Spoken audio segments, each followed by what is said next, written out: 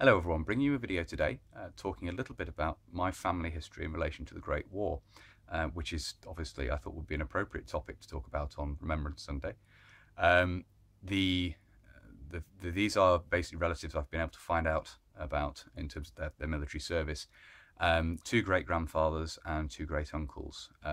Great-grandfather and great-uncles, great-grandfather and great-great-uncles on my mother's side, and great-grandfather on my father's side of the family. So we'll get into talking a little bit about their military service now. My great-grandfather George Fisher on my mother's side was conscripted, whilst both his brothers volunteered and enlisted locally to where I now live. The family has quite a long history here. George joined the army on the 12th of September 1916, obviously after conscription had been introduced, and would go on to serve as a gunner in the Royal Field Artillery in France. As far as I can make out, his service was relatively uneventful. In that regard, he was one of the lucky ones, and he would thankfully survive the war. His brothers were not so lucky. My great-uncle William Fisher joined the 7th Service Battalion of the Loyal North Lancashire Regiment, and the service designation was for those battalions formed as part of Kitchener's new army. He joined in 1914, and he arrived in France on the 17th of July 1915. A little over a year later, he was registered as presumed dead on the 23rd of July 1916, most likely killed during the assault on enemy positions by the battalion near Bazentin-le-Petit as part of the then ongoing Somme offensive. Meanwhile, my great-great-uncle Thomas Fisher joined the 16th Service Battalion of the Manchester Regiment in 1914 and would arrive in France on the 8th of November 1915. Thomas was presumed to have died on the first day of the Somme offensive. The battalion's objective on the 1st of July was the German positions at Montauban Alley, which was a key part of the German defences around the village of Montauban, and Thomas was most likely killed at some point during the attack. Meanwhile, my great-grandfather on my father's side, Henry Stimpson, joined the Royal Field Artillery in 1914, initially arriving in France in November 1915. During his service, he would be redeployed to Mesopotamia and serving through the war in the rank of gunner, but in the role of farrier.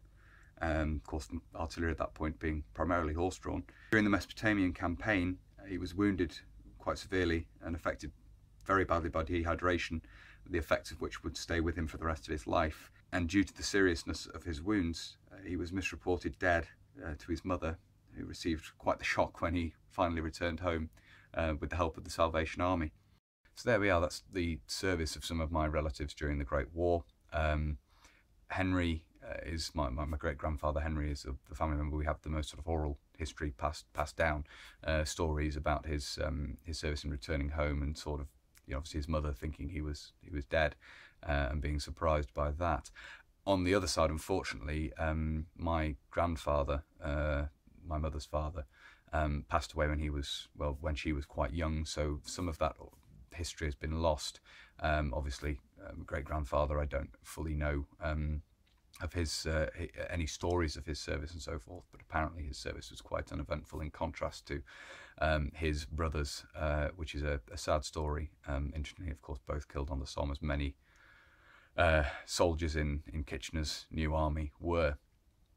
Henry, going back to my father's side of the family, Henry's also materially we have more from his service. I have his medals here, his service medals. We have the 14-15 Star, the War Medal, and the Victory Medal, Pip, Squeak and Wilfred in soldiers' parlance. I don't believe these were well received. They were put away in a drawer and forgotten about, which was not uncommon. Not many men came away from the war and didn't really think the medals were worth much at the end of it all, but I've had them remounted, obviously with the correct ribbons, to preserve the memory basically, and also due to my interest in the history, the military history and the family history of it. So I've had those remounted there, and I keep them safe. The photographs you'll have seen in that little excerpt, the photographs relating to my mother's side of the family are stock essentially of photographs I've taken to just illustrate their service. The photographs from Mesopotamia and Henry in tropical uniform, the studio photograph, are original to his service. So they are photographs that we have of him during his service. So there it is. I just thought this would be an interesting topic to cover for Remembrance Sunday. and part of the act of remembrance, promulgating their story a little bit and talking about them. I think that looking into family history can often be a very good way of reducing down the bigger picture stuff quite well. I mean, obviously, the Great War has a huge impact in terms of social history, technology, war fighting itself, and that is very, very interesting to look at. But also, it can be very helpful, it can be very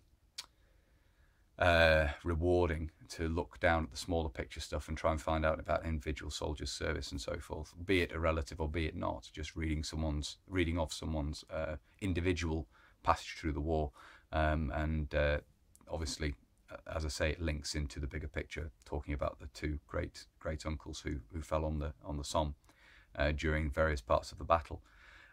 So there it is. As I say, it's certainly something I would recommend people doing. If you do think you have relatives who served during the Great War, there are lots of resources out there that you can use to research that now. So I would definitely recommend doing so. But that's everything I wanted to cover in this video. So until next time, bye for now.